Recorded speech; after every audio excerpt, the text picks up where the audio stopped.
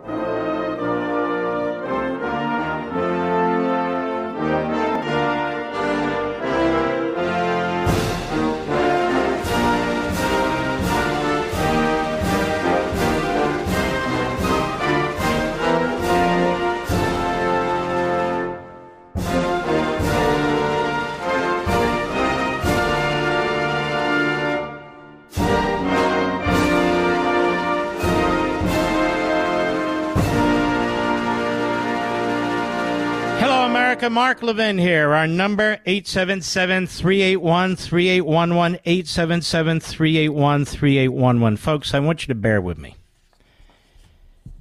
I want to demonstrate to you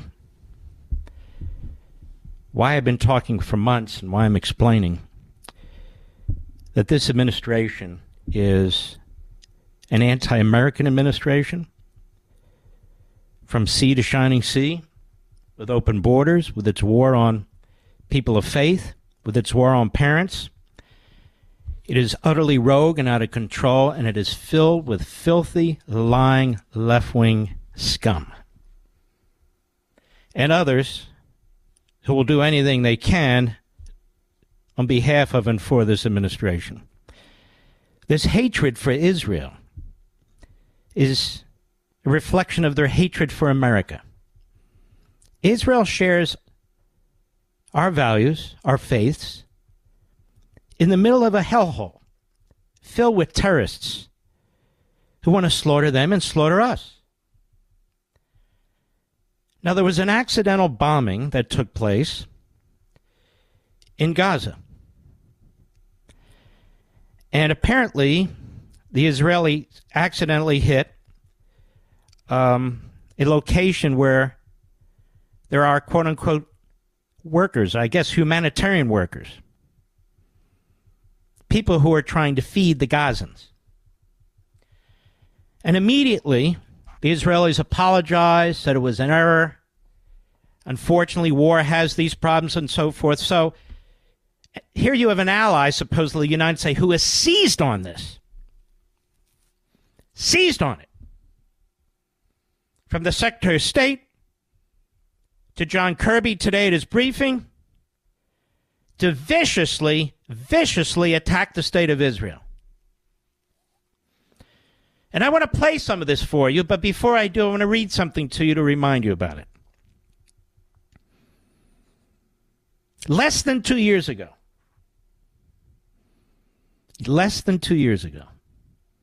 CBS News, a U.S. drone strike killed an aid worker in Afghanistan. Many of his family and colleagues still stranded there. It killed 10 civilians. You remember that, Mr. Producer?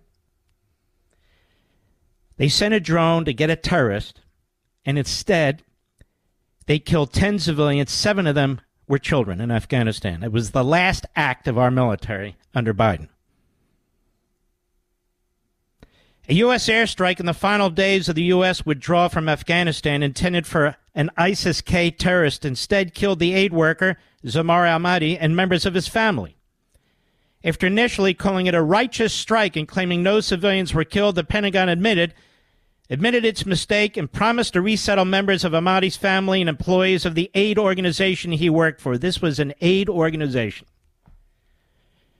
trying to help the people who were starving, who were hungry, who had been abused by the Taliban.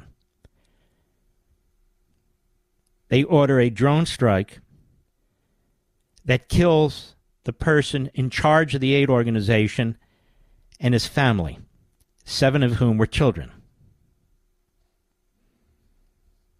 7 of whom were children. So we know from our own experience, certainly Blinken does, and the Biden administration, that mistakes happen in war. It's a war zone. But now I want you to listen to John Kirby today. And what I find contemptible, there's not a single news organization in America, not one, that has pointed this out today. Not one. Here's John Kirby at the White House today. Cut 3, go. We were outraged to learn of an IDF strike that killed a number of civilian humanitarian workers yesterday from the World Central Kitchen, which has been relentless in working to get food to those who are hungry in Gaza and, quite frankly, around the world. We send our deepest condolences to their families and loved ones. We've seen the comments from Prime Minister Netanyahu and from the Israeli Defense Forces about their commitment to conduct an investigation. As we understand it, a preliminary investigation has been completed today and presented to the Army Chief of Staff, and we'll obviously look to see what they discover in this preliminary one. But we expect a broader investigation to be conducted and to be done so in a swift and comprehensive manner. We hope that those findings will be made public and that there is appropriate accountability held. Mm-hmm. Hamas is slaughtering civilians as I speak, Palestinian civilians, all through the Middle East. Haiti's on fire. Millions and millions of people being slaughtered, raped, butchered. But the White House spokesman is focused on this. It's an opportunity to exploit, to undermine, and to attack the state of Israel. Obviously, this was a mistake. But Blinken even goes further. Blinken, who John McCain said is a very dangerous man. Blinken attacks Israel more for an accident than he does Iran for its surrogates killing 3 American soldiers. I want you to listen to this from our Secretary of State. Cut 1, go. But it is, simply put, insufficient. It is not enough to meet the needs of the children, the women, the men in Gaza who remain caught in a horrific crossfire of Hamas's making. So in our conversations with the Israeli government, including just last week when the defense minister was in Washington, and just yesterday when we were on a video conference with Israeli counterparts, we impressed again upon them the imperative of now surging and sustaining assistance, and not only getting it into Gaza, but within Gaza, getting it to everyone who needs it, including in the north, where, as you know, the conditions are the most challenged. So he wants to turn the Israeli army into the Red Cross. While Hamas is still there with thousands of terrorists, they're getting weapons from Iran through Syria. He knows all this. They place no obligation on the enemy, our enemy, the terrorists who've attacked the United States. And now the Israeli soldiers need to be delivering food and water and so forth and so on throughout Gaza. Not a word there, not a word about Hamas's responsibility or their buddy Qatar, the buddy meaning Blinken's, who funds all this. No effort to stop any funding of Iran by the United States government. Funding of UNRWA. Oh, yes, U.S. isn't funding it, but they're asking European countries to fund it. And so the Israelis are here and say, wait a minute. We got to get this war over with. They only have so many troops, ladies and gentlemen. It's a very small army and a very small population. But it gets worse. He's not done. Notice he never holds a press conference and condemns Iran or North Korea or China and so forth. Notice, he doesn't hold a press conference about what Hezbollah is doing. No words to Hamas about slaughtering their own people. But it gets worse. Cut to go. The victims of yesterday's strike join a record number of humanitarian workers who've been killed in this particular conflict. These people are heroes. They run into the fire, not away from it. They show the best of what humanity has to offer when the going really gets tough. They have to be protected. We shouldn't have a situation where people who are simply trying to help their fellow human beings are themselves at grave risk. So his implication there is the Israelis are killing them. Listen to the ambiguity also. What about Hamas? And why would the Israelis want to kill humanitarian workers? So the United States can keep trashing them? That is Israel? Let me be clear. If Israel wanted to blow Gaza off the face of the earth, and it does not, and it will not, it could. Putin keeps threatening that that's what he would do to his enemies. Iran threatens when it gets the weapon it will. North Korea threatens. Israel does not. Israel's the only country in the Middle East that has that capacity. And there have been experts on and on. This gentleman Spencer, who will be on my show on Saturday, from West Point, an expert on military strategy, says the Israeli army, the IDF, has conducted itself like no other army on the face of the earth in the history of mankind. None. Go ahead. We've spoken directly to the Israeli government about this particular incident. We've urged a swift, a thorough, an impartial investigation to understand. They don't need you to tell them that. They've already started one. They already did. And so now this is drama. So now he's coming out, he's making these statements. More people are being slaughtered on our southern border tonight than were killed in this terrible accident, effectively. More people are being slaughtered in 5 minutes in most of the rest of the world than here. The Israelis said it was an accident. They take responsibility for it. Then he blames them for all these other horrors in Gaza when it comes to these workers and so forth. We know Hamas is a terrorist organization. We know Israel is not. And this is the sort of stuff that is spreading anti-Semitism in our own country, Jew hatred in our own country, by Blinken, by Kirby. And it's getting worse and worse and worse, and we, the people in this country, are going to pay the price for this. Now he has positioned this accident as Israelis not wanting to give food and aid to the Gazans, as too many humanitarian workers being killed, presumably he's implying by Israel, which is nonsense. No pressure on Egypt to open its border? None.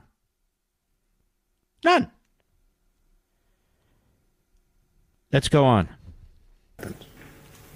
And as we have throughout this conflict, we've impressed upon the Israelis the absolute imperative of doing more to protect innocent civilian lives, be they Palestinian children, women, and men, or be they aid workers, as well as to get more humanitarian assistance to more people more effectively.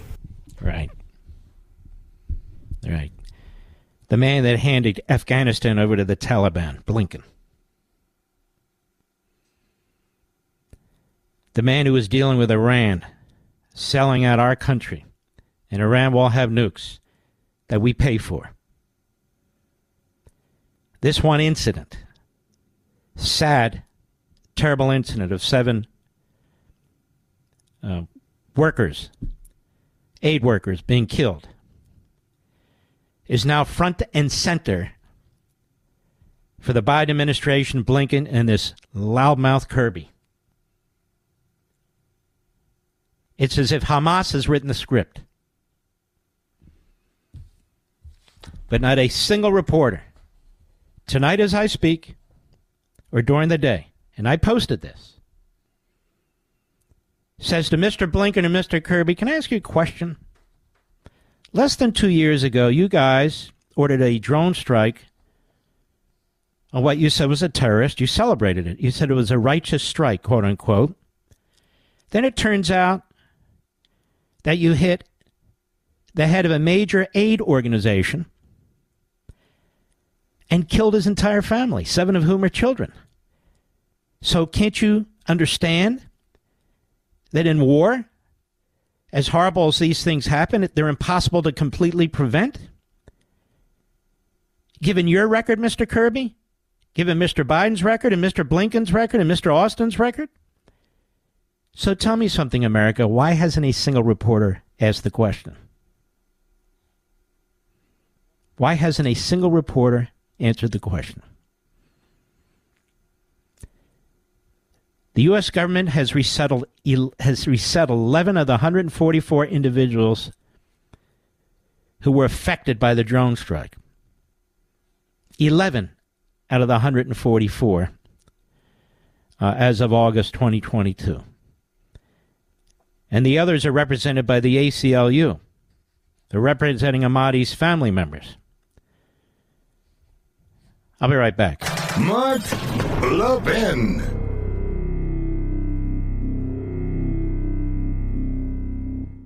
Our once mighty dollars under siege from runaway inflation. For those still working, your paychecks buy less while costs for gas, food, cars, utilities skyrocket thanks to inflation. That's why I'm urging all my listeners to register for the upcoming Gold and Silver Summit hosted by our friends at Advantage Gold. It's a fantastic seminar. They'll teach you how to take steps to help guard your wealth from inflation using asset diversification into physical precious metals. Gold and silver hold intrinsic value that should remain untouched by government manipulation. Folks, don't wait for the Fed's reckless policies to completely devalue the dollar and steal your life savings. Call now while free registration is open. I'm telling you, this is a fantastic seminar. Call 800-900-8000 right now. The Gold and Silver Summit could provide the vital insights we need to protect our families. 800-900-8000. Tell them Mark Levin sent you. Performance may vary. Past performance is not indicative of future results. Always consult your financial and tax professionals.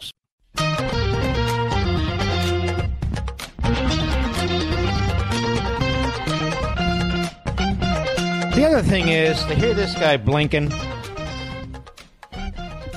in his condescending, self-aggrandizing way lecture the Israelis about how they're fighting this war. I want to remind everybody of something. Biden and Blinken funded this war, and they're still funding this war with tens of billions of dollars to Iran. Biden and Blinken are drenched in the blood of the people who have died since October 7th and before. Biden and Blinken haven't changed one whit in terms of funding the Iranian regime and its surrogates, the terrorists, even after they murdered 3 American soldiers, which is never discussed. Biden and Blinken launched a drone in Afghanistan that killed a leading aid worker and 9 members of his family, including 7 children. And I don't remember the Israelis holding a press conference to condemn Biden, Blinken, or the United States. This is grotesque.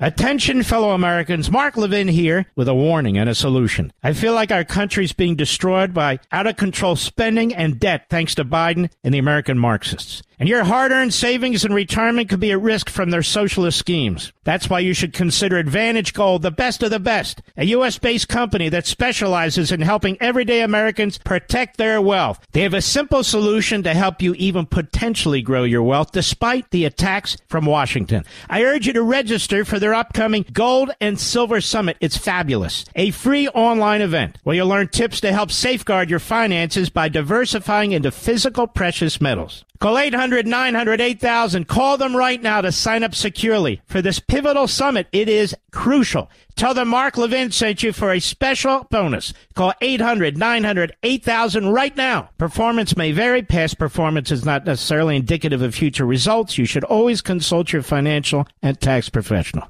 Mark Levin, the research arm of conservative media. Call in now, 877-381-3811. So now the attacks on Donald Trump because he used the word bloodbath. The Democrat Party and the media have decided you can't use the word bloodbath because that proves you're Hitler. And so the dummy who speaks for the dummy at the White House was very upset that the word bloodbath was used by Donald Trump. So maybe the Democrats should just send us a list of words that we're not allowed to use, or who can and cannot. USA Today, former President Trump returned to the campaign trail Tuesday and again employed the violent imagery of a bloodbath, this time to describe crime and illegal border crossing. You know what's amazing? They attack him for the use of words when Biden has funded terrorism in a war in the Middle East. When Biden's policies have resulted in massive slavery on the southern border, sexual rape, abuse, molestation of women and children like we've never heard of before on the southern border, fentanyl coming into the country, killing over 100,000 American citizens. And by the way, people aren't sitting there taking fentanyl. I mean, it's often by accident. It's snuck in other medicines and so forth because the communist Chinese are behind it. And the Mexican warlords are doing their dirty work for them because the communist Chinese are paying them crap loads of money. And Biden does nothing. That's wrong. The border's wide open. There's never been a border like this, Trump said while criticizing Biden during a prepared speech in Grand Rapids, Michigan. Standing behind a podium sign that read, "Stop Biden's Border Bloodbath." What is wrong with that? David Jackson, who wrote this piece in USA Today, have you been to the border? Have you seen the bloodbath? In that case, he used it to allege the American auto industry would suffer under current U.S. trade practices. So what? We're going to deliver justice for Ruby Garcia, who was shot and killed last month by an illegal alien. Trump also talked about Georgia nursing student Laken Riley on the campaign trail. She was killed earlier this year, and the man arrested in her death was also in the country illegally. Democrats, including Biden campaign aides, have accused Trump of trying to make political capital on personal tragedy. Isn't that amazing? So if you point out the consequences of Biden's policy, which is murder by illegal alien, you're exploiting the issue politically. If you point out that Donald Trump went to a wake for a police officer murdered in cold blood in New York, while the three stooge Democrat presidents and former presidents and president are raising $26 million at some gala at the Radio Music Hall, you're exploiting the death of the police officer. See how it works? And all day today, the administration, all with their talking points, exploiting the tragic accident that occurred in Gaza and trashing the hell out of the state of Israel. Now, let me tell you a little something else that's going on that's not being reported here. Several hundreds of radical Israelis under Ehud Barak, no doubt. Ehud Barak is the failed disaster of a former prime minister. Apparently thugs, they paid thugs or thugs associated with them, tried to burst into the home of Prime Minister Netanyahu and his wife while they were there. You hear that, Mr. Producer? Security had to hustle to protect them. And it's all being celebrated in the Arab media. And you better believe that Blinken and Biden know about it, and they're smiling ear to ear, too. So they tried to physically break into the Netanyahu home a couple hours ago. And they almost succeeded. They almost succeeded. Robert Kennedy on CNN yesterday.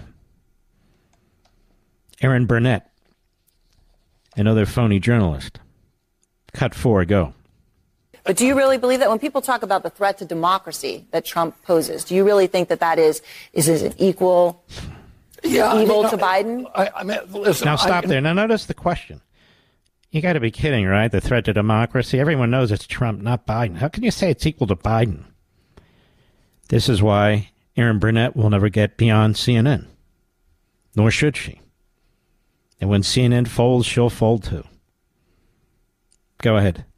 The argument that President Biden is a much worse threat to democracy. And the reason for that is President Biden is the first candidate in history, the first president in history that has used the federal agencies to censor political speech, so to censor his opponent. I can say that because I just won a case in the Federal Court of Appeals and now before the Supreme Court that shows that he started censoring not just me. 37 hours after he took the oath of office, he was censoring me. No president in the country has ever done that. The greatest threat to democracy is not somebody who questions election returns, but a president of the United States who used the power of his office to force the social media companies, Facebook, Instagram, Twitter, to open a portal and give access to that portal to the FBI, to the CIA, to the IRS, to CISA, to NIH, to censor his political critics.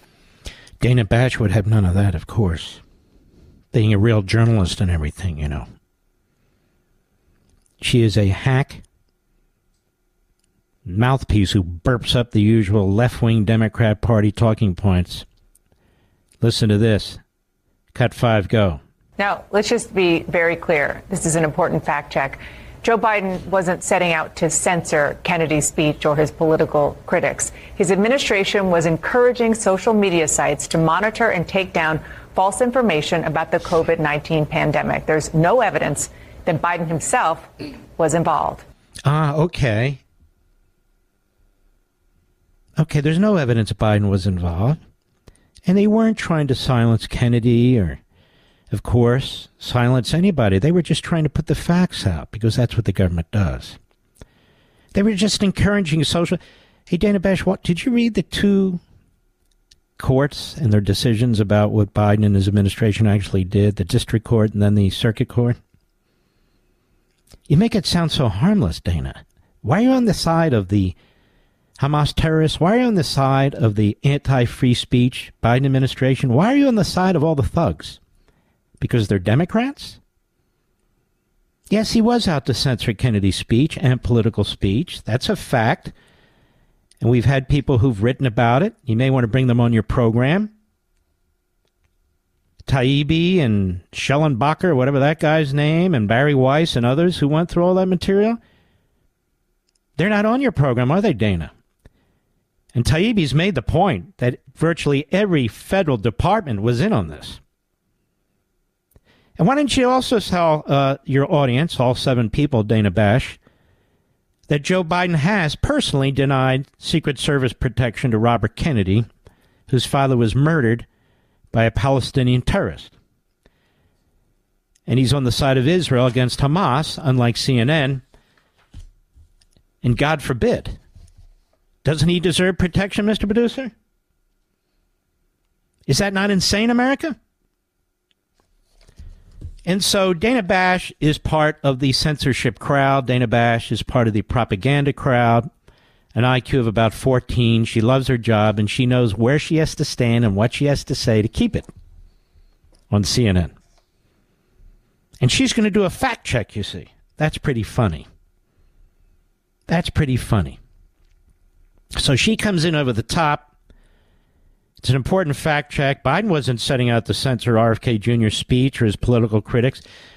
What she's not saying is that when you censor the entire discussion, you certainly are censoring Robert Kennedy Jr. and others. I will tell you this. The Democrat Party would have done itself a huge favor if instead of Biden, they were nominating Robert F. Kennedy Jr. I'm not a big fan of his, but he's not a detestable, lying piece of crap like Biden is. That he's not. He's earnest, even if I think he's wrong on a number of issues. He loves America. Biden clearly does not. He used to love the Confederacy and the Klan. Now he loves Hamas. And that's who the man is, and that's who his supporters are, or I should say his staff is in the White House. So Dana Bash, I'm going to fact check you. Number one, Joe Biden was in fact trying to censor people. Why else would he set up that board at DHS? Oh, well, they got rid of it. Yeah, but they've kind of set it up in any event. Number two, yes, his departments and agencies were working with Twitter, Facebook, Google, and others to try and prevent political speech. Political speech. And that includes the laptop issue. Number three, when you say there's no evidence that Biden himself was involved, what kind of a stupid comment is that? Did you sit in all the meetings? Is Biden going to say, yeah, I told them to do that? What kind of a stupid comment is that? Let me put it this way. Biden didn't want it to happen, and he has newspapers and briefers and press people all around him. He could have stopped it, but he didn't. You're a disgrace, but you've always been a disgrace. I'll be right back. Mark Levin.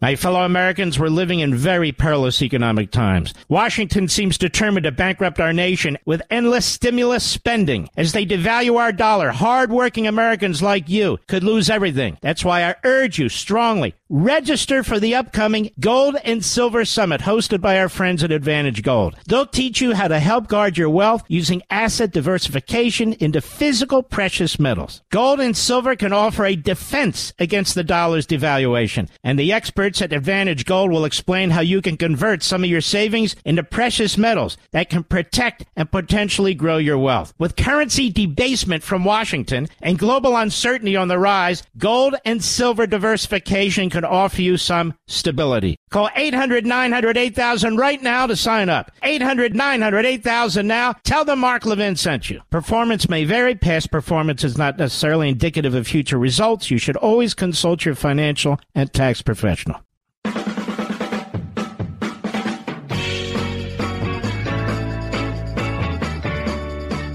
And so the media are populated with these individuals who attack Trump and who support Biden. And the hosts don't really need these guests because they do it themselves.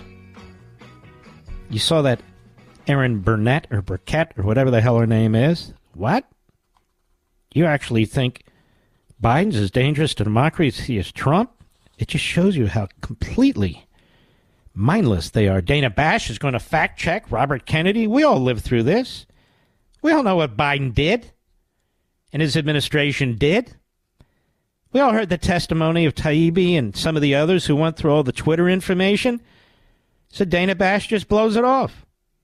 And there's no evidence then that Biden himself was involved. Come on now, no evidence that Biden himself. Netanyahu, of course, he actually fires every bullet that's fired in his, in the Gaza. But Biden, we have no evidence that he's involved in anything. But he's a genius, even though he comes off as a complete imbecile. Oh, okay. You want to hear something very funny, by the way, before we go to the break? I'll see if I can squeeze it in here. Cut 7 is pretty funny. That's our boy Joe Scarborough on the Morning Schmo today. Cut 7, go. What we saw last week was a poll that showed Biden making great strides and doing it on the strength of younger voters coming home. What we're seeing now is Biden making really good strides on the strength of independents coming home. And I saw Dan Pfeiffer, I think it was Dan Pfeiffer, saying the important thing about the State of the Union address wasn't that it was going to give Biden a quick bump. Right. It's that it proved the Republican lie that he was some doddering old man, some doddering idiot. Right. It's not a Republican lie. We're all seeing it. We all hear him. Like oyster eggs. Oyster eggs. He's a doddering old fool. He certainly is. Every now and then he comes up for air. There's no question about it. And what Joe Scarborough and Pfeiffer want you to believe is them, not your eyes, not your ears, not what you know to be true.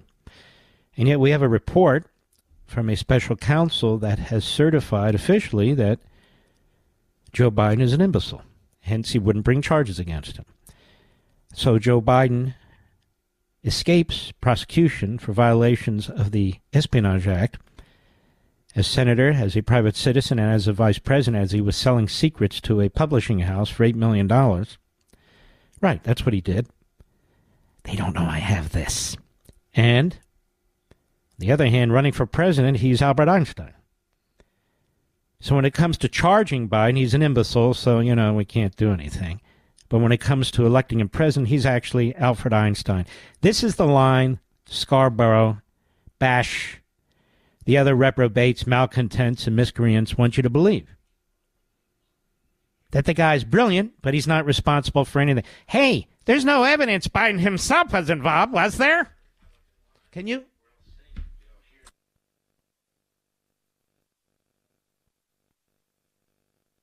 Hold on, folks. Anyway, I think, let's go to cut 8, please. Go. And this BS, Joe Biden's a socialist. They love to say that. Joe Biden's really? Mm-hmm. Yeah, is that why you get richer by the second? Is that why you have more money than you know? Their problem tax season is, it really is. If they're investing in the stock market, it's not that he's a socialist and they've got to figure out how to hide money. It's that they're making too much money. Mm-hmm. And shut up, you idiot. I mean, Joe, seriously? Do you realize in every respect you defend this guy? Well, Mark, you do with this. No, I don't. In every respect. Over at MSNBC, they don't care about ratings or anything. They're on a mission. NBC and Comcast, apparently, to destroy the country. They're propaganda operations. That's all they are. Biden, BS, he's not a socialist. Sure he is. He hasn't had one free market idea in his life. He's spending the country into bankruptcy. Inflation is through the roof. Of course he is. Well, what? He's not a capitalist. He said, I'm a capitalist, but I'm a small d Democrat, but you don't need any buts. That's exactly what he is. Sometimes I wonder, Comcast, is the board at Comcast this radical? This anti-American? Is it really this bad that it pays for these platforms for people like this? Apparently it is. And so many of these boards of directors are completely detached from their audiences. They're completely detached from the American people. So Joe Biden is not a socialist. Joe Biden is actually brilliant. Joe Biden is not dangerous to democracy. No, none of these things. And they go over and they ignore Joe Biden's background. Joe Biden's background. From the Confederacy to Marxism. Right back. This segment of the podcast is exclusively sponsored by Pure Talk. Pure Talk offers great coverage and can save your family money on your wireless bill every single month. Go to puretalk.com to find the plan that's right for you. Thank you again for listening, and thank you so much for this sponsorship, Pure Talk. He's here. He's here. Now, broadcasting from the underground command post, deep in the bowels of a hidden bunker, somewhere under the brick and steel of a nondescript building, we've once again made contact with our leader, Mark Levin. Hello, America. Mark Levin here. Our number, 877-381-3811, 877-381-3811. Bill Malugin, who is really a fantastic reporter at Fox. I want you to listen to this. Yes, this was put out this evening. He says, Border Patrol arrests of Chinese nationals who crossed the U.S. border illegally over recent years. Fiscal 2021, 342. Fiscal 2022, 1,987. Fiscal 2023, last year, 24,125, Mr. Producer. Fiscal year 2024, in the first quarter so far, 22,233 Chinese nationals crossed into America. Now, you know damn well they didn't get here without the permission, if not the support of the Communist Chinese government. That's a 6,300% plus increase since FY21, America. Why is Joe Biden doing this? Because he hates America. There's no other explanation. None. He hates America. And then this on Breitbart. Hundreds of thousands of migrants fly into Miami to score Joe Biden's parole benefits. Ready for this one? Hundreds of thousands of migrants have been authorized to fly into Miami, Florida, among dozens of other United States airports, as part of a parole pipeline that President Joe Biden's Department of Homeland Security created and implemented. That's enormous. Let's see here. Biden's DHS launched the parole pipeline known as Advanced Travel Authorization in October 2022.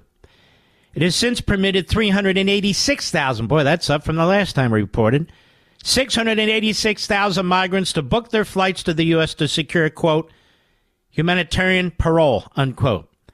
The parole is particularly enticing for migrants because, as opposed to crossing the southern border, it can include eligibility for work permits that can be renewed. Analysis of DHS data shows that Miami is the top airport where parole migrants are flying in at their own expense, followed by airports in Houston, Los Angeles, San Francisco, Atlanta, Boston, Baltimore, and Chicago.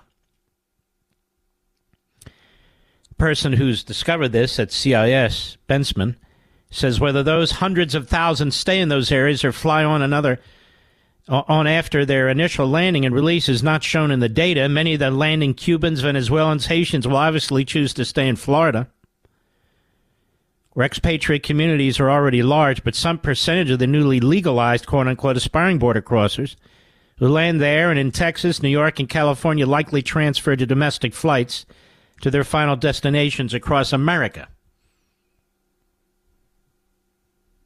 The Center for Immigration Studies unveiled that the nation's foreign-born population has surpassed 51 million. That's the highest in American history. Put another way, the foreign-born population is 15.5% of the total U.S. population. That is massive.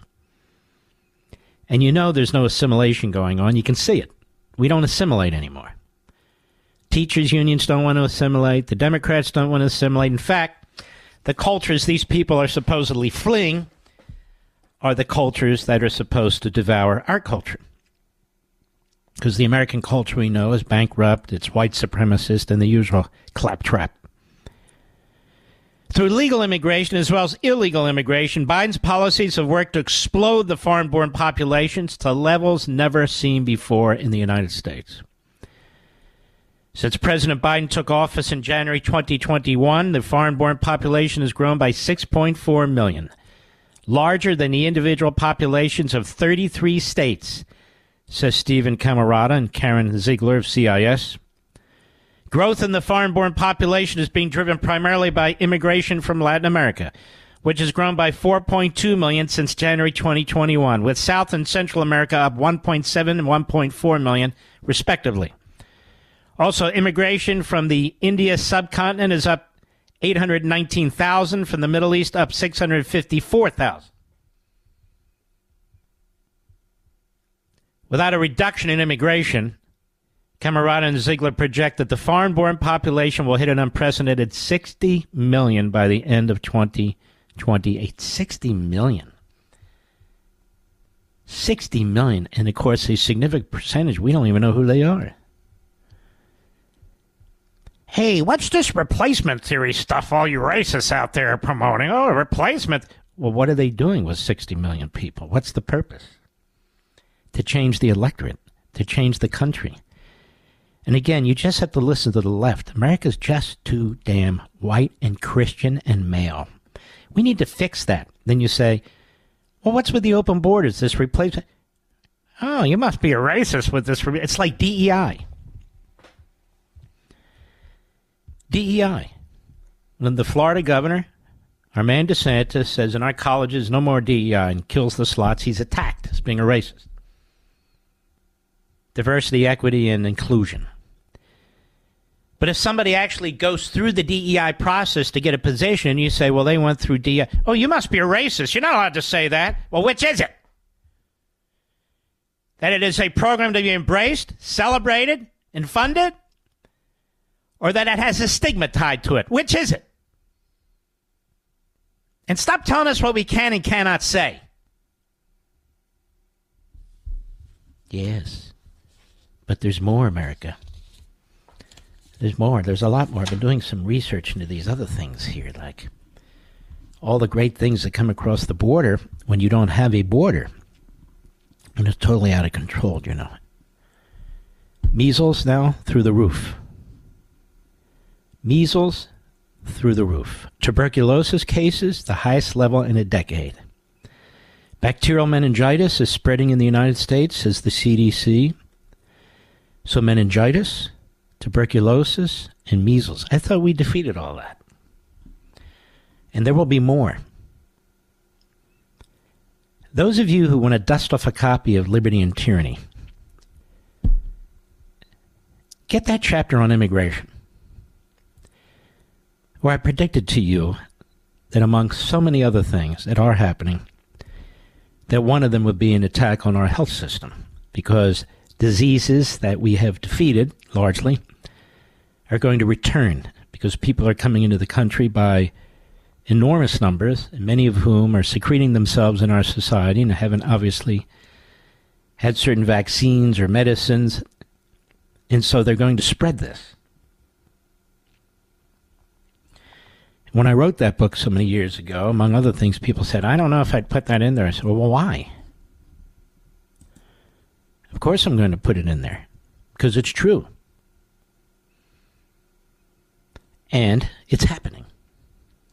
And even one of the news articles in which it was written, it says, now this isn't because of immigration, of course. It's because of 1,000 other things that don't even make any sense. Well, why wouldn't it be because of immigration, people coming from every corner of the earth? Why do they deny the truth, the facts? So a threat to democracy, according to CNN, 60 million new people in a period of about a decade, a little more than that. That's not a threat to democracy. The Democrat Party threatening teachers, that's not a threat to democracy. The Democrat Party going after pro-lifers, that's not a threat to democracy. The Democrat Party trying to imprison Donald Trump, that's not a threat to democracy. We'll be right back. Mark Levin.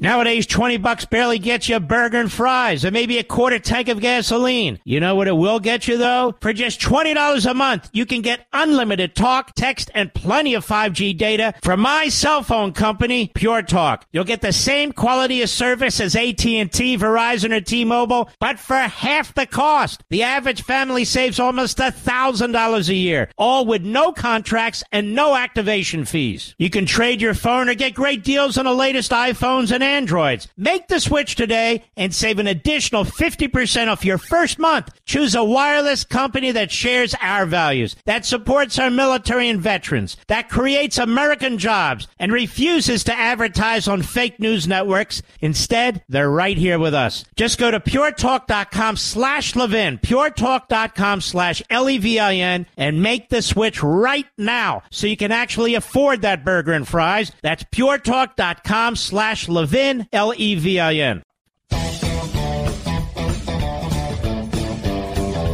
So Dana Bash defends Biden on what RFK said and challenges him on the censorship issue because Dana Bash is a liar and a propagandist, a Democrat hack. The Democrat Party hates America. Folks, if you haven't read this book, can I strongly encourage you to read it? Here's page 143. Now we're fact-checking Dana Bash. It's not hard to do. When Elon Musk purchased Twitter, he hired a few highly respected independent journalists, albeit left-leaning.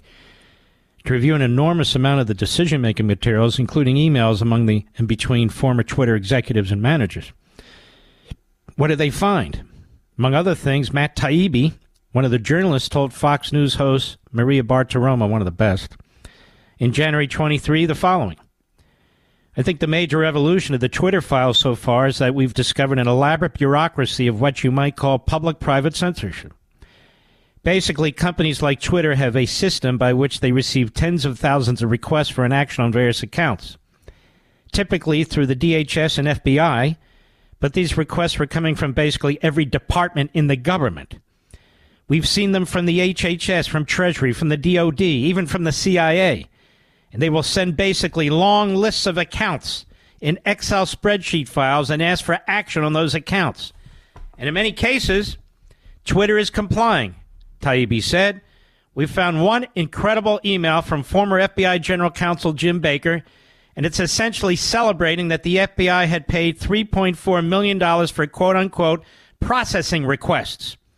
So in other words, all those requests that were coming through to Twitter, and we all see the email traffic talking about what a burden it was for the company to process all these requests.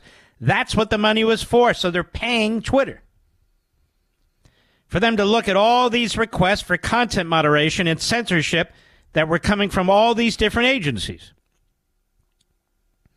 Yeah, it's right there. Taibbi also testified about the Biden Disinformation Board instituted by the Department of Homeland Security. He said it's terrifying.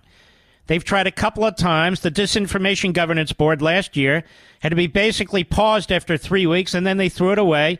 But they continued to have something called the MDM subcommittee. Now, they essentially announced that they're no longer going to have that, this misinformation, disinformation, and malinformation subcommittee. But there's another subcommittee that's coming up behind it that I think may essentially inherit the same mantle that the Governance Board was supposed to have. So we have to be on the lookout for these government efforts. Stick with me. It's all in the book. I'm turning the pages. For these government efforts to centralize the cleansing of quote-unquote disinformation for the media landscape, which I don't think is the government's job. Now, I want you to play cut 5 again, Mr. Producer. Dana Bash doing a fact check and saying Robert F. Kennedy Jr. was wrong. Go ahead. Now, let's just be very clear. This is an important fact check. Joe Biden wasn't setting out to censor Kennedy's speech or his political critics. His administration was encouraging social media sites to monitor and take down false information about the COVID-19 pandemic. There's no evidence that Biden himself was involved. Right. All the government. This was all government. You heard what the man said. They looked at the records. Dana Bash is not. Taibbi's left center. Always was. Now I think he's probably a little different, but who the hell knows? But he's very honorable in doing this work here, as are the others. And she's a liar. It's just not true. That it's even worse than Robert Kennedy said. It's worse. And again, we have a federal judge, a federal district judge, that found it to be an outrageous abuse of the First Amendment. We had a panel on a circuit court that went almost as far as that circuit judge, and now this is a debate taking place, I guess, in the Supreme Court.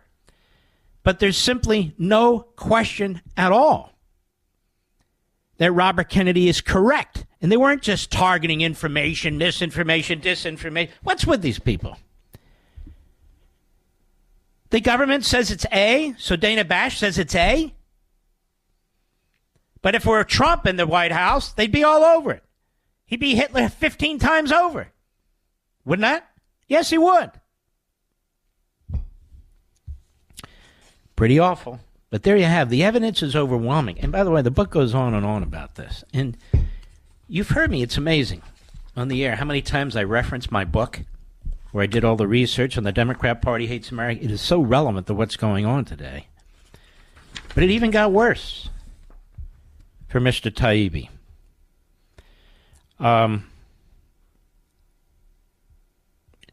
Taibbi and his fellow journalist, Michael Schellenberger, studied the materials, testified that their findings before a House committee, they came under an organized, vicious, withering personal assault on their characters and professionalism by committee Democrats. who had no interest in their findings, and they clearly planned to attack the journalists' integrity. They implied that Taibbi and Schellenberg were paid off, they were not real journalists, that they cherry-picked data and so forth. You remember all this. It's the Twitter files scandal. They also revealed the role of public and semi-private organizations coordinating with the government to censor questions or contrary views about COVID vaccines, label such information as disinformation. And Taibbi explained that our most recent discoveries involve something called Stanford's Virility Project, which was created by Stanford. It's an outgrowth of something that was called the Election Integrity Partnership that was founded in 2020. There's a lot of state money involved in this project. But what was most significant about what we found emails to Twitter in which this project told them that they should consider a standard misinformation on their platform, true stories that might promote hesitancy or true stories of vaccine side effects, and on and on. But it wasn't just about vaccines, as we know from the cover-up of the Biden laptop. So we know that's the case. So how dare she say what she said? Bullet. Examples. The White House asked Twitter to censor Robert Kennedy Jr., a known critic of the White House's COVID-19 narrative. That's what he's talking about. To censor him. No, not him, his opinion. No, him. Bullet. The White House directs Facebook to shut down conservative voices Tucker Carlson and Tommy Lahren. Bullet. White House Digital Director Flaherty scolds Facebook, saying that he really couldn't care less about products unless they're having measurable impact at suppressing speech. Bullet. Flaherty informs Facebook that misinformation around the vaccine is a current concern shared at the highest levels. And I mean the highest, he says, in the White House. That would be Biden, Dana Bash, just so you're aware. And it goes on. In regard to, and there's a lot more. Turley, the Global Disinformation Index, GDI, particularly insidious part of the Biden administration's censorship effort, funded in part by $330 million from the U.S. State Department through the National Endowment for Democracy, which contributes to this budget. The GDI was designed to steer advertisers and subscribers away from risky sites, which it says pose reputational and brand risk. So you can see it's ubiquitous. It's all of government. It's government with the social platforms. It's government now funding entities that determine who is and isn't in the right. Decisions being made on who should and shouldn't advertise where. GDI warned advertisers that these sites could damage their reputations and brands. They included the New York Post, Reason Magazine, Real Clear Politics, The Daily Wire, The Blaze, One American News Network, The Federalist, Newsmax, The American Spectator, and The American Conservative. And Turley points out the funding of GDI and the FBI censorship efforts are consistent with Biden's pronounced anti-free speech policies since taking office in 2020. So there you go, CNN. The real threat to democracy is in the Oval Office right now. Him, Biden. Trump didn't do anything like this. I'll be right back. Nowadays, $20 barely gets you a burger and fries and maybe a quarter tank of gasoline. You know what it will get you, though? For just $20 a month, you can get unlimited talk, text, and plenty of 5G data from my cell phone company, Pure Talk. You'll get the same quality of service as AT&T, Verizon, or T-Mobile, but for half the cost. The average family saves almost $1,000 a year, all with no contracts and no activation fees. You can trade your phone or get great deals on the latest iPhones and Androids. Make the switch today and save an additional 50% off your first month. Choose a wireless company that shares our values, that supports our military and veterans, that creates American jobs, and refuses to advertise on fake news networks. Instead, they're right here with us. Just go to puretalk.com/Levin, puretalk.com/Levin, and make the switch right now so you can actually afford that burger and fries. That's puretalk.com/Levin. Levin. America's most powerful conservative voice. The Mark Levin Show. Dial in now. 877-381-3811. You know, people underestimate you in my audience, you great Levinites and patriots. They underestimate you. They underestimate your intelligence. Of course, I know how smart you are, or I wouldn't be talking about the things that I talk about on the air here. And they underestimate your loyalty. That is, for us to have the second largest, I would argue pretty close to the first, but the second largest syndicated radio show in America at this time of the day means for many of you this is appointment radio, and people just don't understand appointment radio. So I'm of the view that regardless of any platform, Mr. Producer, the audience and I are interconnected, tied in a way that nothing can ever come between us. Don't you agree? 100%. And so, trust me when I tell you I know I'm blessed by you. And that's why I'm always committed to you. No, it's a funny thing. I have a wonderful Chabad rabbi. And people say, are you Reform? I'm definitely not Reform. That to me is the bastardization of the Jewish faith. But that's just me. That's how I was raised. Not by my parents, but in a Reform synagogue. I'm certainly beyond that. Going through the motions. On the other hand, I don't go through all the motions when it comes to Orthodox Judaism. Although I've been embracing it more and more, it's not really what I do. But I respect those who do, because they're very committed. So I once said to my rabbi, Chaim Cohen, I believe in God and I pray to God, but I don't always go through the bureaucracy. You understand what I mean, Rich? You're Catholic, you know what I mean, right? Yes. So I don't believe in burning everything down around me, that everybody has to follow me. That is ridiculous. I reject that. And there's something very comforting in knowing that there are people who do follow religiously, if you will, their faiths. There are. But I'm mentioning this for the same reason. Companies are companies. Broadcast companies are broadcast companies. Some are better than others. We deal with many wonderful, wonderful broadcast companies. In fact, well over half of my listenership comes from broadcast platforms that aren't even owned by Cumulus Westwood One. I'd say close to 60% or so.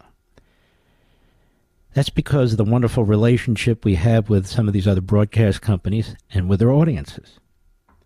Plus, who the hell is going to do what I do 3 hours a day as well as I do it? No brag, just fact. Nobody.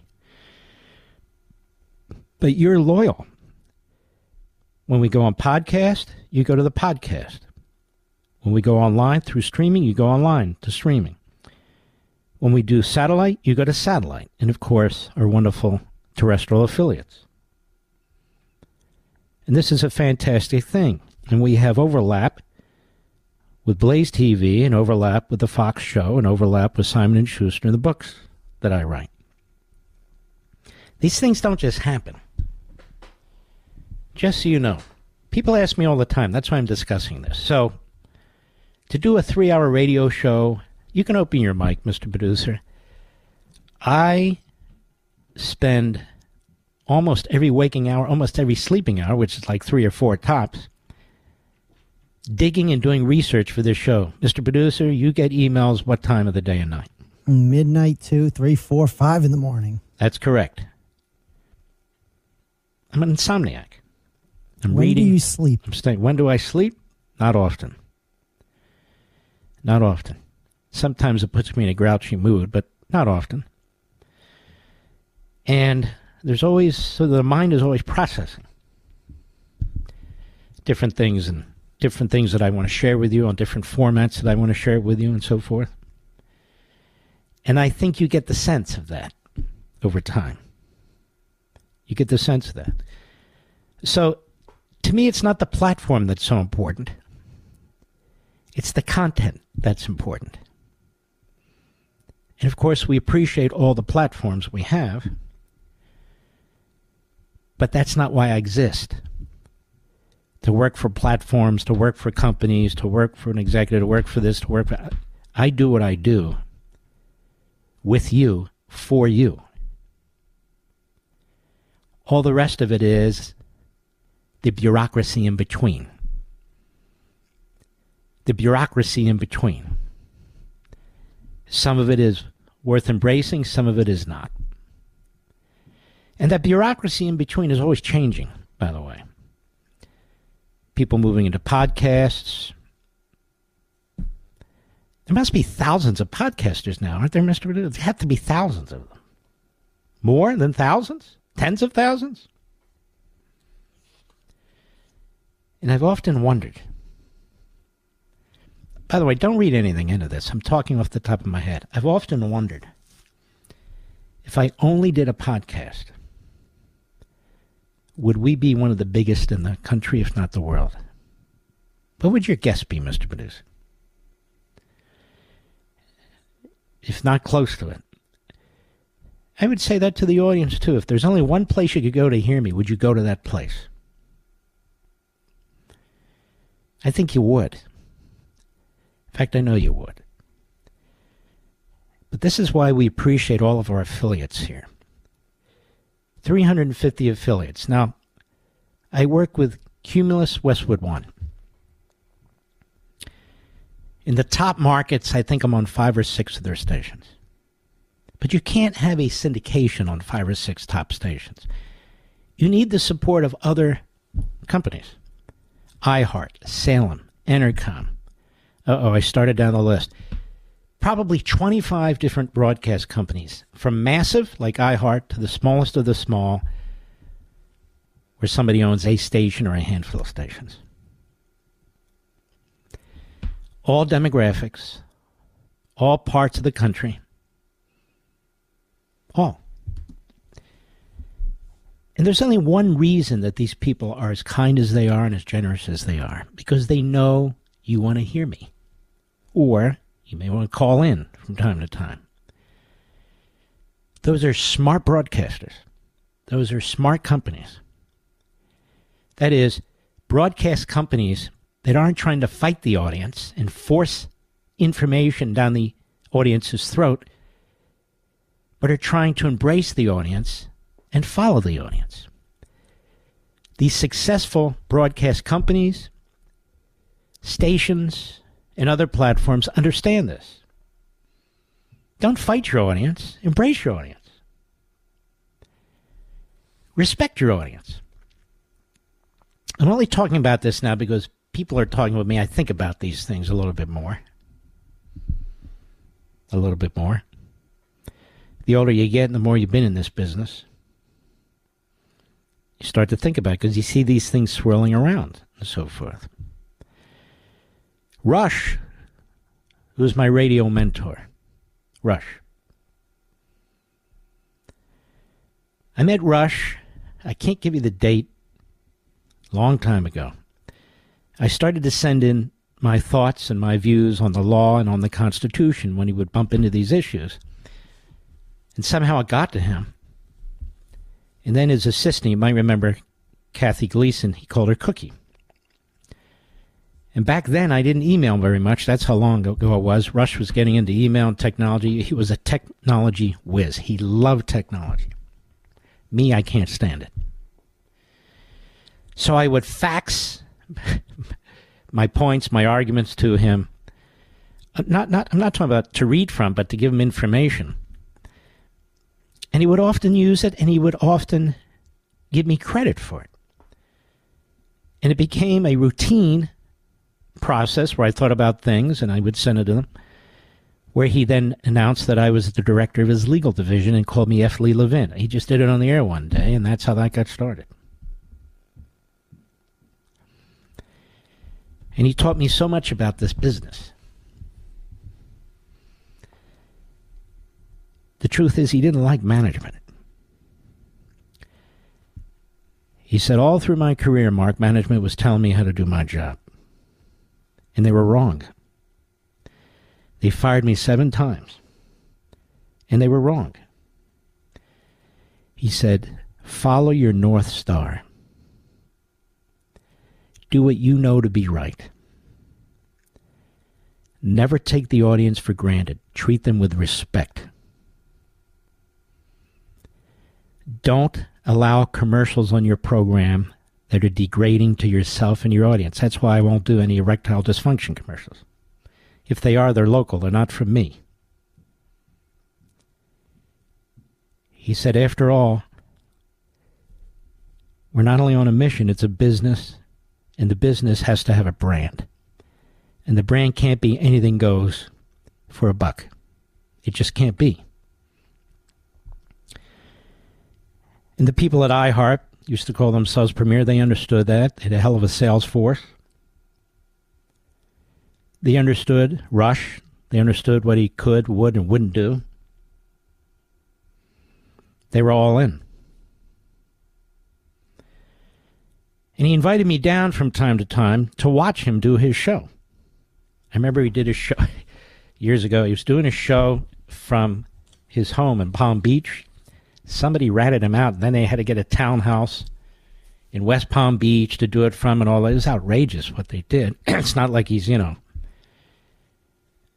not physical labor behind a microphone. And he once said to me when I first got into radio, he said, you were studying me there, weren't you, when I would have you at the house? And I said, yes, sir. You were watching how I do things, weren't you? I said, yes, I was. And yet we have different personalities, but the same philosophy. My mentor. And dear, dear close friend who's deeply missed today. But he always said about the bureaucracy in broadcasting, you can have friends and so forth and so on, but in the end, they're basically for themselves. Stay close to your audience. Because without your audience, you're nothing. Don't cut corners by having 1,000 guests. Don't fall for the momentary buck with ads where you disrespect yourself, because then you disrespect your audience. He even once said to me, class works. In other words, being classy works. You don't have to be stupid. You don't have to be a fool. Be yourself. I wrote Liberty and Tyranny. And my dad, first one, said, that's going to sell 1 million copies. And then Rush said he read it. He said, I've never read anything like this. In all the years I've read books. This is years and years ago. What's it, 15 or so? And he was always very excited when I wrote these books. You might recall when my book Rescuing Sprite came out. And he said, I want you to come down here, Mark, to the studio in Florida. I want to do a face-to-face 1-hour interview with you. I said, on Rescuing Sprite, Rush? He said, yes. He said, you know why? I said, why? Because people want to know the human side of Rush Limbaugh, and they want to know the human side of Mark Levin, and we do have a human side. You've written it in this book, and I want to talk about it. His class, his hard work philosophy. This guy got up early and went to bed late working on that show, and he was enormously well. He didn't have to do it, but it was him. He wanted to do it for you. And I learned all this from him, and I will never forget it. In other words, circling back, my point is that I do this show because we have a special relationship. I don't do it for any platform, whether it's podcast or radio or I do it because I believe in what we do.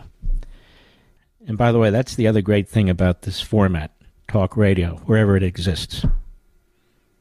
What's that? I can talk to you the way I just did for the last 5 minutes. Where else can you do that? I'll be right back. Mark Levin.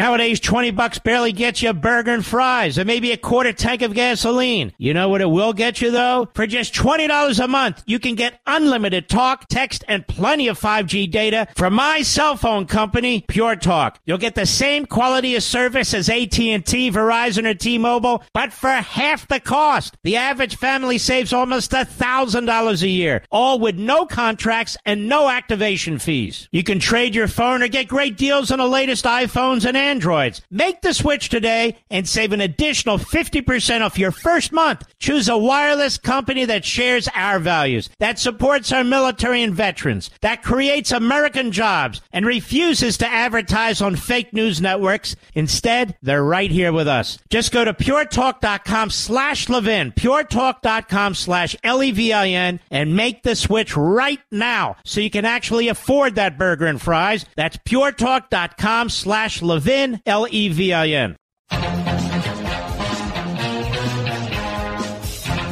By the way, ladies and gentlemen, you're not going to see any headlines to this effect. CNN is desperately trying to defeat me on Saturday nights, 8 p.m. Eastern. They basically gave up on Sunday nights, 8 p.m. Eastern, so they tried a trick. Although they don't view it as a trick. They took Bill Maher, and they take some of his more, I guess, popular shows, and they run them as a program at 8 p.m. Eastern on CNN. They've run it 2 Saturdays in a row, and just to tell you, I've crushed Bill Maher. I think this Saturday by over 500,000 viewers, and in the demo. Now, you ask yourselves, why isn't that in any newspaper? You know damn well if he was beating me, it would be. Look, we take them as they come here, whether it's on radio or TV or whatever. We do our thing, and you follow, and I follow you. The Power Hour is next. I shall return.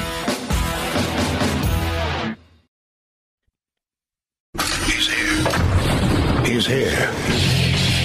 Now, broadcasting from the underground command post, deep in the bowels of a hidden bunker, somewhere under the brick and steel of a nondescript building, we've once again made contact with our leader, Mark Levin. Hello, America. Mark Levin here. Our number, 877-381-3811, 877-381-3811. When somebody woke up Joe Biden, typed up a statement for him, which he's putting out. I want you to listen to this. Statement from President Joe Biden on the death of World Central Kitchen workers in Gaza. They're exploiting the death of the accidental, tragic death of these workers. Because Joe Biden doesn't give a damn. He doesn't give a damn about the people dying on the southern border. He doesn't give a damn about the American hostages among those that Hamas has taken. Never says a word about them. Never meets with the families that have been devastated by the toxic drugs coming over the border and their kids dying. Never talks about the Americans left in Afghanistan. They don't even know how many are left. I am outraged and heartbroken, he says, by the deaths of 7 humanitarian workers from World Central Kitchen, including one American in Gaza yesterday. They were providing food to hungry civilians in the middle of a war. They were brave and selfless. Their deaths are a tragedy. Israel has pledged to conduct a thorough investigation into why the aid workers' vehicles were hit by airstrikes. That investigation must be swift. It must bring accountability, and the findings must be made public. So they're all singing from the same sheet of music. Even more tragically, ready? This is not a standalone incident. This conflict has been one of the worst in recent memory in terms of how many aid workers have been killed. By whom? This is a major reason why distributing humanitarian aid in Gaza has been so difficult, because Israel has not done enough to protect aid workers trying to deliver desperately needed help to civilians. You believe this, Mr. Producer? All these terrorists roaming around, thousands of them, and it's Israel's fault? Incidents like yesterday simply should not happen. Israel has also not done enough to protect civilians. The United States has repeatedly urged Israel to deconflict their military operations against Hamas with humanitarian operations in order to avoid civilian casualties. In other words, they want Israel to stop and not defeat Hamas, which would be a suicidal move. The United States will continue to do all we can to deliver humanitarian assistance to Palestinian civilians in Gaza through all available means. I will continue to press Israel to do more to facilitate that aid. We're pushing hard for an immediate ceasefire as part of a hostage deal. No, they didn't. The resolution in the UN decoupled the release of hostages from a ceasefire. He's a liar. I have a team in Cairo working on this right now. Earlier today, I spoke with my friend Chef Jose Andres, the founder of the World Central Kitchen, to convey my deepest condolences for the deaths of these courageous aid workers, and to express my continued support for his and his team's relentless and heroic efforts to get food to hungry people around the world. May God bless the humanitarian workers killed yesterday and comfort their families and loved ones in their grief. This is a sleazy, sleazy statement. He could have said that what took place was a terrible, terrible accident. The Israelis are looking into it, and we look forward to the report. No. Again, I want to remind you, I guess I'll have to do this on Fox, too. I want to remind you that there was a drone strike by the Biden administration where they said they were taking out a terrorist. They called it a righteous strike that claimed no civilians. But later it was learned that it was not a righteous strike, that in fact we struck one of the leading individuals involved in providing aid to the Afghans, despite the dangers with the Taliban, and killed him, 9 members of his family, including 7 who were children. Now, I don't blame the United States military for this. It's war. It's difficult. It's not intentional. And yet Biden turns around and he's attacking Israel. So why isn't anybody bringing this up? Why isn't anybody bringing it up tonight? Because Biden will keep doing this. Biden is at war with Israel, and he's at war with the American people. Flying in hundreds of thousands of illegal aliens. He doesn't care about the slavery that's going on the border. He doesn't care about the children who are sold on the border. He doesn't care about the indentured servitude of so many of the people trying to pay off the cartels and their coyotes as they're brought into the country. He doesn't care. He doesn't care at all. That terrorists are sneaking through, there's no question about it. Everybody's telling him, be aware there's terrorists coming. He doesn't care. Now, if you're the Israelis and something like this happens, you go, oh my God, this is a horrible thing. Let's investigate. And now you know that the American government, the Biden regime, is going to try and use it to destroy you.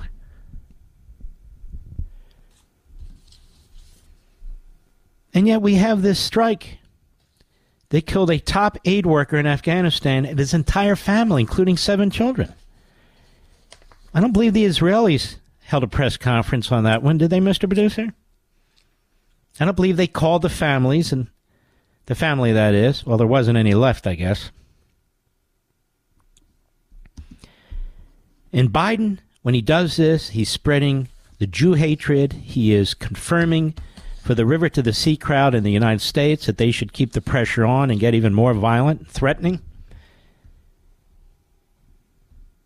What happens if Biden's reelected, by the way? To us, it's a disaster. What happens to the state of Israel? I will tell you now, I don't know if it's going to continue to exist. I just don't know. Because this hate, this campaign by the Democrat Party, since Israel was attacked on October 7th, you see, Israel's not allowed to win. Perfectly fine when they keep giving land away, the Oslo Accords, and to pretend that the PLO is peaceful when it's clearly not. When I said Joe Biden's an anti-Semite, I wasn't kidding. When I said Blinken is a traitor, I wasn't kidding. I mean, I'm holding 2 articles, 2 pieces of paper in front of me. One is the Biden statement that comes on top of the Kirby statement, that comes on top of the Blinken statement. And I'm holding the news article about the U.S. drone strike that killed a top aid worker and his entire family, including 7 children. So everybody knows that these things are horrible, but they happen during war. Things are moving fast at great distances. He wants a report, and he wants it right now. What does he want? He wants a pound of flesh, an ounce of blood? What does he want? Biden is using this for propaganda. Biden funded this war. Biden funded October 7th with the aid that he allowed to flow into Iran and the rest of the regimes. Great article from the tablet was written about this. I've posted it and I've read from it for you. Iran was behind October 7th, and the Biden administration paid for it. That's the title, as I recall. He takes no responsibility for any of this. None. None. So I dare the media out there, dare it, to remind their viewers and their listeners of the Biden-Blinken drone that killed 10 innocent people, including 7 children, including a top aid worker in Afghanistan. I assume he was a hero and courageous too. No joke? Right? Right, Biden? But they weren't wringing their hands about it. You know, first they said it was a righteous strike. Netanyahu's apologized 100 times. Obviously, he wasn't personally involved. These things happen during war, as terrible as it is. It's not the first time, won't be the last time, and in fact, in wars it happens multiple times. Multiple times. You even have individuals who are killed by their own side by accident in war. It's a terrible thing, and it does happen. Happened to the family of one. Gold Star family, fantastic people who I admire, who we've talked about in the past, but I don't necessarily want to bring that up and upset them. But you understand the point. So Biden makes this comment. It's almost self-righteous, trashing Israel for an error that was made, a mistake, in the middle of a conflict. And then he goes on to say they're not doing enough for the civilians, they're not providing enough aid. I've told them to ramp down the military activity, and so they're trying to destroy Hamas. There's not a government in Israel that would survive if it didn't support that position. Not one. Because the Israeli people have had enough after 75 years of this crap. They've had enough. And Joe Biden's been on the wrong side every damn time, whether it's Menachem Begin or early on Golda Meir. He's been on the wrong side every damn time, as he has been in the United States. What the hell's he doing? Allowing tens of billions of dollars to flow to Iran. Telling foreign nations to fund UNRWA so he can pretend that he's not. Hundreds of millions to the PLO, which is not moderate. It's a terrorist regime founded by Arafat. Hezbollah firing rockets down on Israel. How come he doesn't release a statement about Haiti and all the gang activity that's taking place there? How come he doesn't do that? That's in our hemisphere.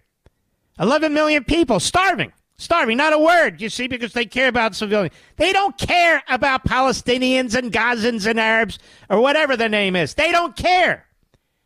They hate the state of Israel, and they hate the fact that Netanyahu stands up to them. He doesn't bow to them. That's what they hate. I'll be right back.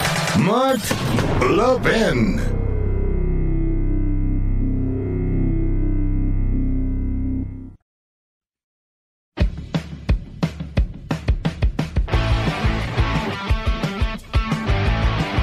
It's a pleasure and honor to have with us Caroline Glick, who's a senior contributing editor at JNS, host of the Caroline Glick Show podcast.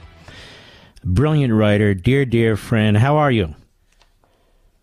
I'm great. Great to be on your show, Mark. Well, Caroline, we have Joe Biden putting out a statement, Blinken, Kirby, trashing Israel for this, accident in which 7 food aid workers were killed. And then expanding it, we've been telling Israel they need to do more to feed the people in Gaza. We've told Israel to be more careful. We've told Israel to wind down its military operation. I mean, it's going on and on and on. Is this the way an ally is supposed to conduct itself to exploit a situation like this?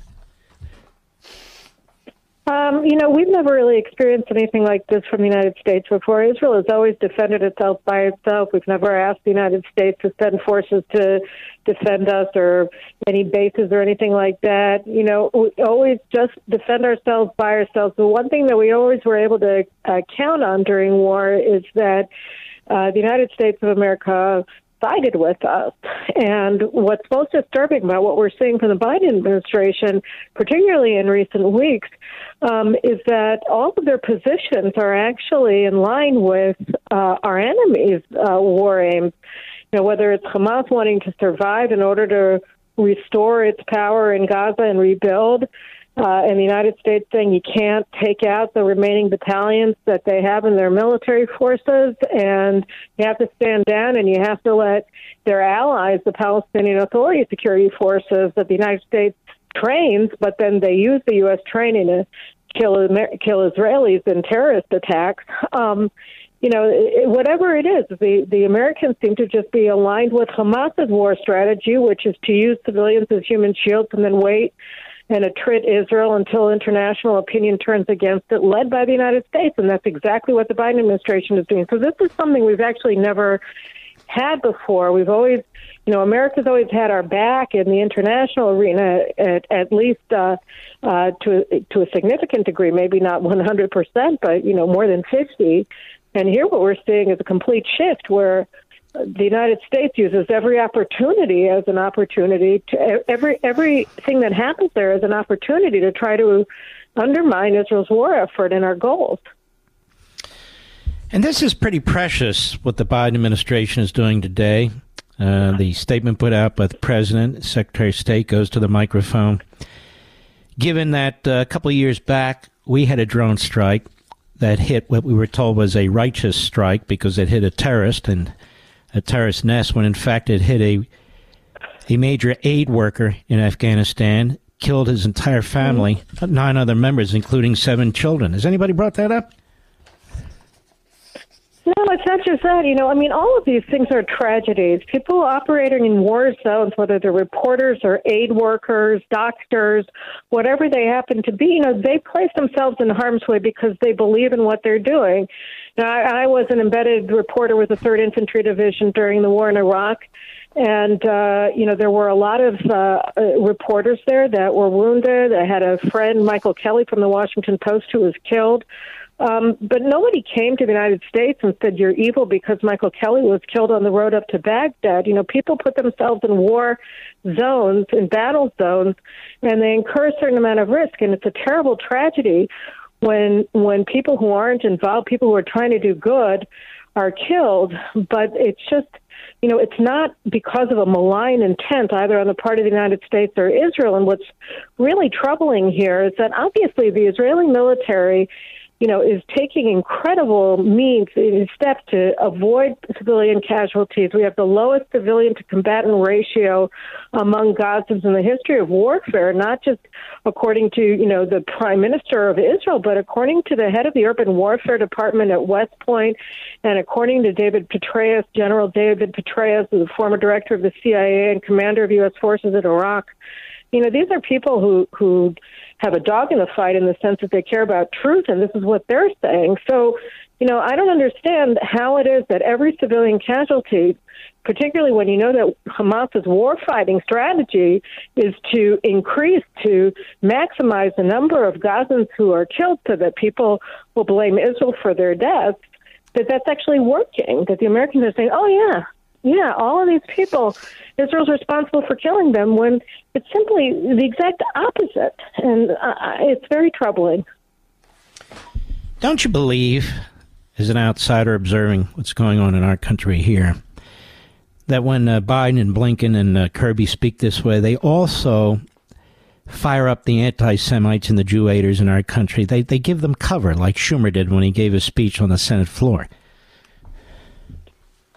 It's very strange. It's true because on the one hand, the White House has committed itself to fighting anti-Semitism, but on the other hand, they're feeding these blood libels against Israel. For instance, USAID Administrator Samantha Power, she's put out statements accusing Israel of deliberately causing starvation in northern Gaza when nothing could be further from the truth. But you put out these claims that are totally false. And then go figure out how Israel is supposed to defend itself against these malign slanders, because if people don't die of starvation, it's because Samantha Power and all of her friends prevented it from happening. But they were never in danger of being starved anyway. The only people who are starving to death deliberately are the hostages, are the 134 Israeli hostages that are being held by Hamas, and Hamas has been deliberately starving them to death. and denying them food. And you never hear an outcry about that. Those are the truly innocent civilians and victims here. The people who were taken from Israel on October 7th and almost 6 months later are still hostages to this monstrous group of murderers. And yet all of the outcry is against Israel, which is doing everything to minimize civilian casualties, is not starving anybody. There's more food coming into Gaza today than was coming into Gaza before October 7th. So, it's a very, very strange set of circumstances, but when Samantha Power and others, including James Kirby and Jake Sullivan and Tony Blinken and the president himself, make these accusations that are untrue, or Secretary of Defense Lloyd Austin, all of them using Hamas's false propaganda in terms of civilian casualties, are simply untrue. We're going to carry over the bottom of the hour. We have a hard break. Caroline Glick, senior contributing editor at JNS, host of the Caroline Glick Show. Wonderful podcast. We'll be right back. Mark Levin, the thunder on the right. Call in now, 877-381-3811. We're here with Caroline Glick, senior contributing editor, JNS, host of the Caroline Glick Show. By the way, if people want to hear your podcast, exactly how do they go about doing that? Where do they go? Oh, they can go to YouTube and go to the Caroline Glick Show, or JNS TV, get the Caroline Glick Show. I'm on Rumble. They can get the Caroline Glick Show. You can get it, and also all major podcast outlets you can go to and get the Caroline Glick Show. And it's very much worth it. Very much worth it. You're ubiquitous. That's a good thing. I try to be. So, what do you think? I mean, other than the politics, it has to be deeper than that. Joe Biden, his Obama team that surrounds him, they're not just critical of Israel. They have now turned anti-Israel and are undermining Israel and are threatening to withhold arms from Israel, conducting war crimes investigations against Israel, on and on and on.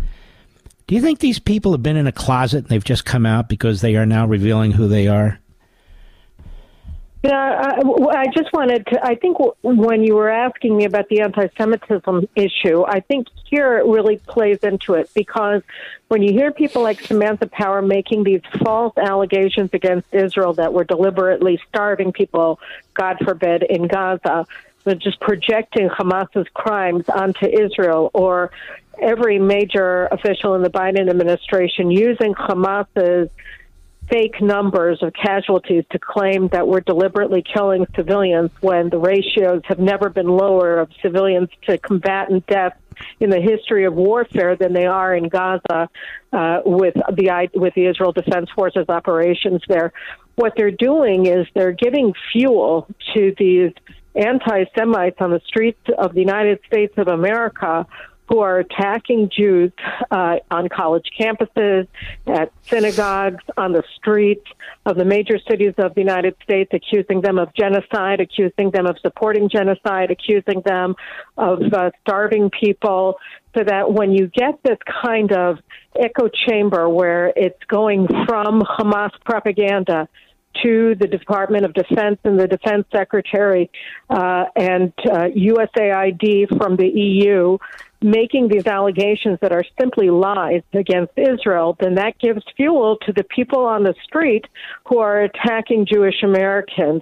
And it's a noxious mix, and it's obviously antithetical to the idea that Jews have equal rights and civil rights in this country, because they're being attacked and they're being discriminated against and they're being harassed. Yesterday you had an event in Teaneck, New Jersey, where they were honoring Israeli first responders, and these pro-Hamas protesters came out to try to intimidate people away from going to the synagogue there.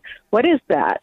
And they were given a permit, even though it was clear that this was a hateful demonstration against Jews and a way to constrain their civil rights of just having events at their synagogues. So, these are the kinds of things that are create a toxic mix, both in terms of Israel-American relations, but also in terms of the treatment of Jewish Americans, and it's very troubling. Biden, in his statement today, even more tragically than the 7 who died. This is not a standalone incident. He and Blinken and Kirby saying exactly the same. This conflict has been one of the worst in recent memory in terms of how many aid workers have been killed. This is a major reason why distributing humanitarian aid in Gaza has been so difficult, because Israel has not done enough to protect aid workers trying to deliver desperately needed help to civilians. These are blasphemous lies. These kinds of statements are outrageous. No mention of what Hamas steals and then resells, and Egypt's role in blocking aid. There's not a thing in here that's accurate. No, and again, this feeds into this noxious kind of discourse about Israel, about Jewish people, that is going around throughout the Western world, including in the United States. And it's very troubling, because these are simply untruths. It's just not true. Israel is going further than any country, including the United States and Iraq and Afghanistan, to protect civilians, both Palestinian and foreign, operating in Gaza. We are taking more actions, more steps to protect non-combatants in Gaza than the United States took. And the United States went through great lengths to protect civilians as well in Iraq and Afghanistan and in other battlefields. And yet Israel does even more. And rather than applauding Israel for what we've been doing, we're seeing the Biden administration casting out against Israel as if we're a criminal state and not the most powerful and loyal American ally in the Middle East. You talk to a lot of people in Israel, obviously. You come across many of them. How are they reacting to this? Is this demoralizing? It's very alarming, because Israelis have long trusted in their alliance with the United States. You have military leaders in Israel who have for generations, for the past generation, insisted that Israel's most important strategic advantages are alliance with the United States. That's the most important thing. That it's our alliance with the United States that's the most important thing. And the Israeli people trusted in it. And what we're finding now is that the polls are showing that the vast majority of Americans support Israel against Hamas. Just had a new Harvard-Harris poll come out last week that said that 80% or 79% of Americans support Israel in this war. 2/3 to 75% support all of Israel's war aims and think that Israel is prosecuting the war correctly.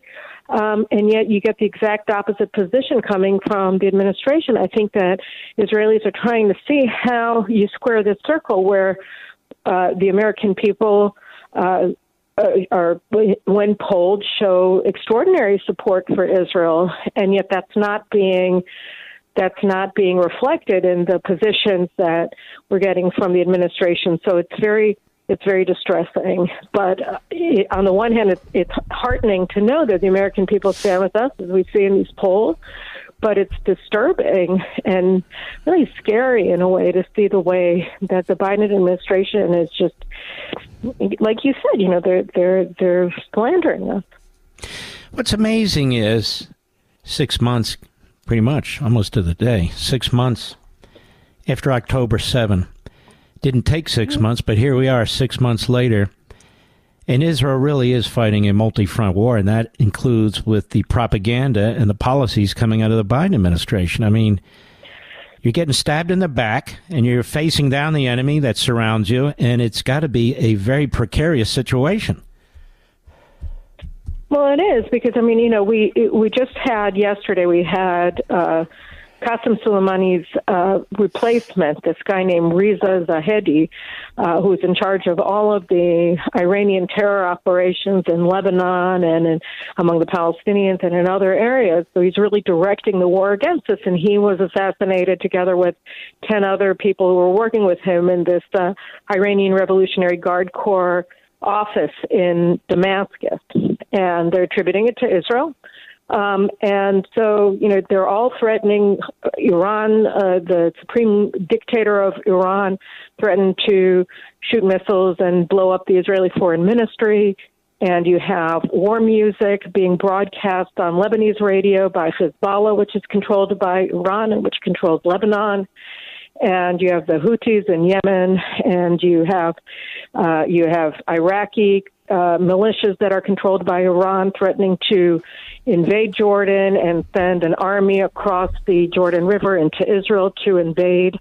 And, you have all of these fronts.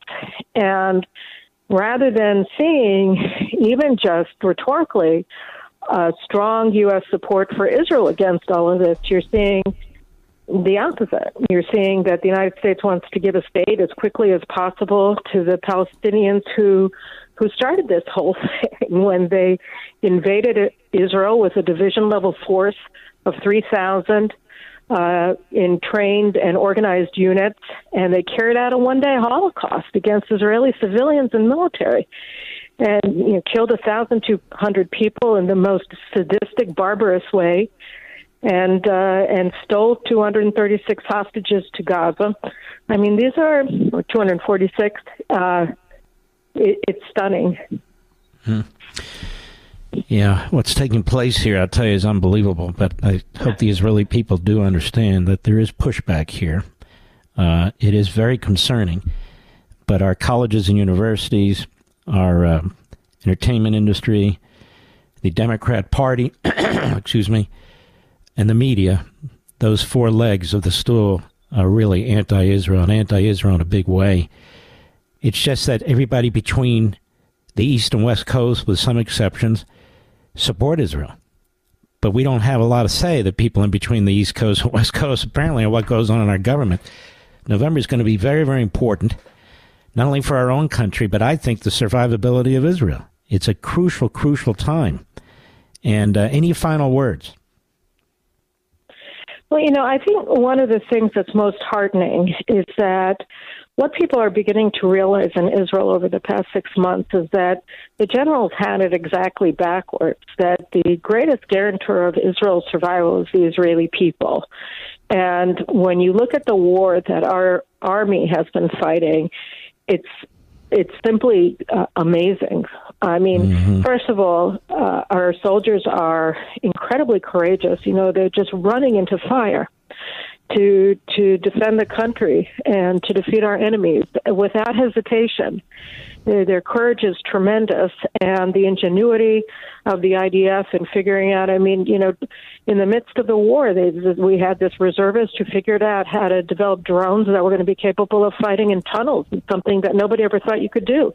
There are 400 miles of tunnels underground in Gaza, and lo and behold, presto, within a couple of weeks of the ground operation, Israel figured out how to fight there. Nobody had ever fought in a tunnel war before.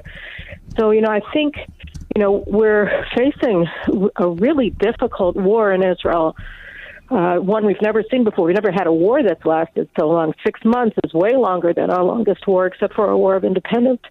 And,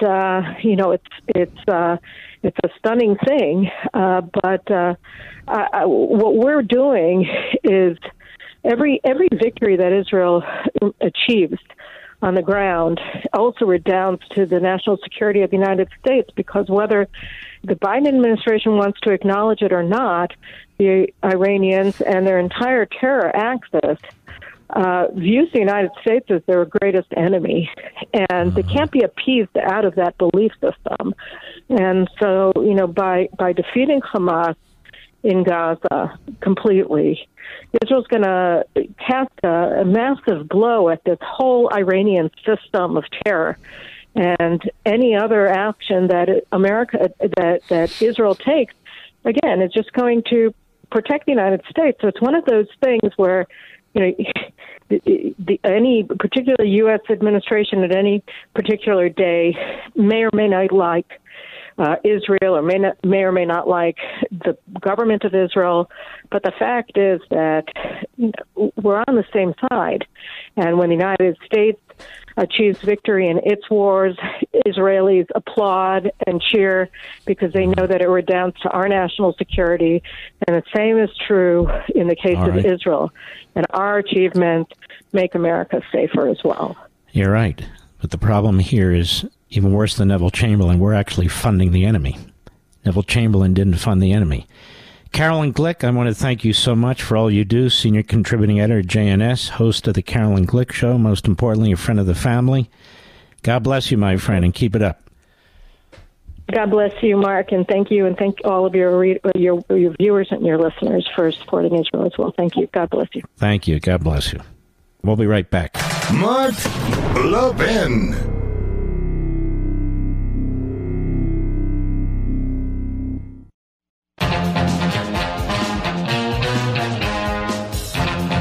The subway in New York has tracks that expand about 665 miles. The tunnels in Gaza,